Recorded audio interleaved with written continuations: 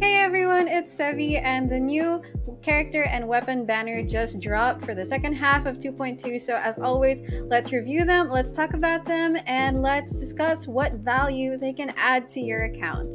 Okay, so starting with the character banner, we have Hu Tao, Thoma, Diona, and Sayu. And it's kind of funny how the last time we saw Diona and Sayu was on the Yoimiya banner. And on that banner, the third 4-star was also a pyro unit, Sinyan. Just saying, are they rerunning 4 stars again? Mihoyo. Anyway, but for real, this banner is quite attractive. You have the 2 newest 4 stars on it, so it's likely that even older players will be wanting to get more Sayu constellations alongside a brand new Thoma. So anyway, my first question is with the characters on this banner, how well do they synergize with Hu Tao? As shielders, Thoma and Diona are strong options to comp with Hu Tao. So as I've mentioned in my last video, I think that Thoma consolidates the role of shielder and pyro resonance well. I'm not that worried about him interrupting Hu Tao's reaction since various sources have shown that Thoma's ICD won't conflict with Hu Tao's too much. And of course, he's shaping up to be an overall good support for many potential teams, especially if you're a lower AR player without a good shielder yet. So Diona, on the other hand, fills the shielder support role also, if you build her for that, but she might sound like a counterintuitive pair at first for Hu Tao, since Hu Tao needs the low HP and Diona's burst is for healing, right? But from my experience, I found that Hu Tao and Diona actually work pretty well together, especially if Diona is at C6. So one point that makes this work is that Diona's heal ticks every 2 seconds, as opposed to Bennett's 1 second tick. And that's actually slow enough to not heal Hu Tao too fast. But best of all, once you hit C6 Diona, you get a bonus EM from Diona's burst, and that is a good enough trade-off so that even if your Hu Tao is healed above 50%, at least she still gets 200 extra EM, right? So as healers overall, Diona and Sayu are good and versatile additions to your roster, and I'm just glad that Diona and Sayu have other utilities other than healing, right? In Sayu's case, her ability to use Viridescent Venerer and to proc swirl, and then of course she has that addicting rolling mechanic. So since she's a relatively new character, again, even older players like myself might be looking forward to getting new constellations for her. So overall, this banner has pretty good value. It's pretty friendly to newer players, right? Because Diona is one of the best supports in the game. She can shield, she can heal, she applies cryo, and at C6, she gives EM. And as long as you can already access Inazuma, then you can start building Sayu and Thoma, and they will both keep you pretty safe. So maybe what could have made this banner perfect is if St. Chu were on it too, instead of either Sayu or Diona, but this roster of 4 stars pretty good, I'll take it. And as always though, I would only recommend you to pull on the banner if you're going after the 5-star character, because you don't want to ruin your pity after saving up so much for a character you actually want, okay? But if you are pulling, like if you're gonna try to snag Thoma, or if you're really going for Hu Tao, either way, I wish you luck, and this is a pretty good banner. So moving on to the weapon banner, we have Staff of Homa, oh my gosh, Elegy, Wavebreaker's Fin, Moun's Mounn as the 2 new 4-star weapons, and then we have some other older 4-star weapons, right? So let's talk about this. This will be a bit longer than usual since we're going to cover the new 4-star weapons as well, okay? But starting off first with the 5-star weapons, we have Staff of Homa. I wasn't sure if Mihoyo was actually going to rerun Staff of Homa alongside Hu Tao, but well, they did. It's finally here. And at least this time you have a quote-unquote guarantee on it, even if it's a 240 wish guarantee. But anyway, if you already have Hu Tao, pulling for Homa might be your goal. Because even at C0, Hu Tao with Staff of Homa is just a different beast, okay?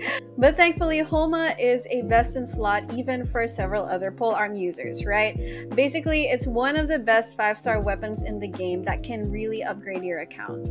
So if you were to ask me what would be a better deal, a C1 Hu Tao or R1 Homa, C1 Hu Tao is easier to guarantee, especially if you already have her at C0. So can you afford to risk Homa, to risk all those wishes and primo gems? If that's not a problem, I personally think that Homa is the better option. C1 is quality of life or stamina management for Hu Tao, and so it does bump Hu Tao's damage indirectly, but Homa is just too good of a weapon, even on other characters, and it will definitely give Hu Tao more damage overall. You get a shiny new polearm to pass around to your other characters, and you can give Hu Tao's previous weapon to someone else also.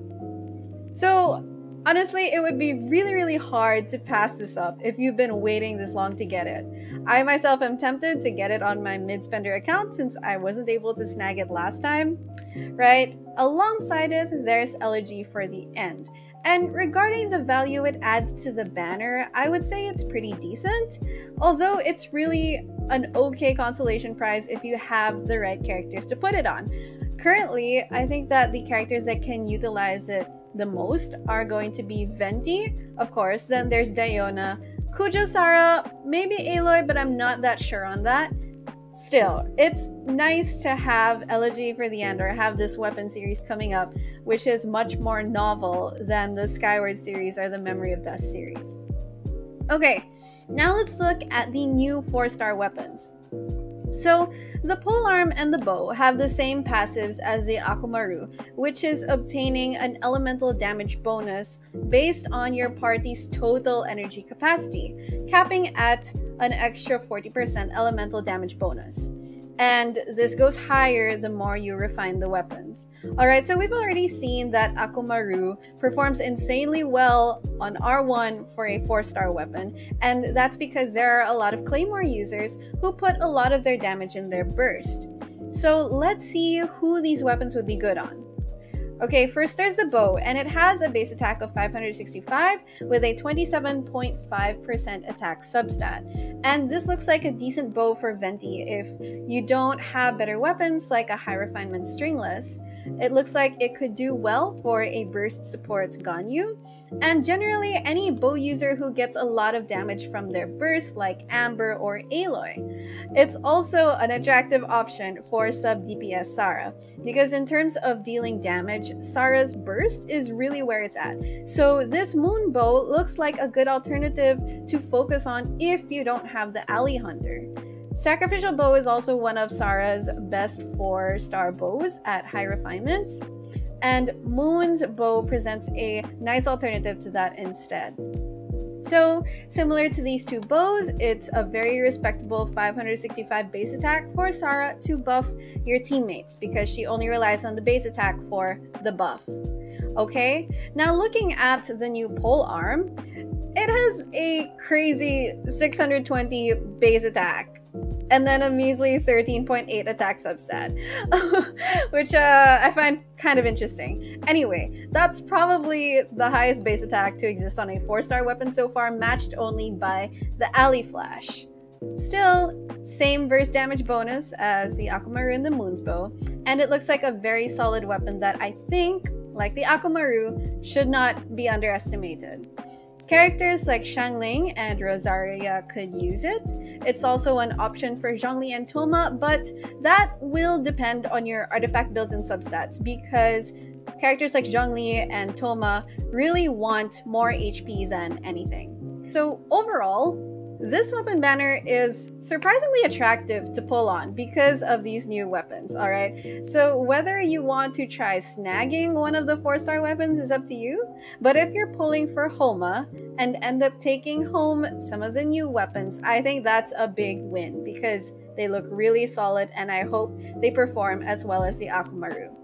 Okay, but overall, between these two banners, both of them have a lot of value, as in Hu Tao and Thoma speak for themselves, but I'm pretty excited about the new weapons and the fact that Staff of Homa is back.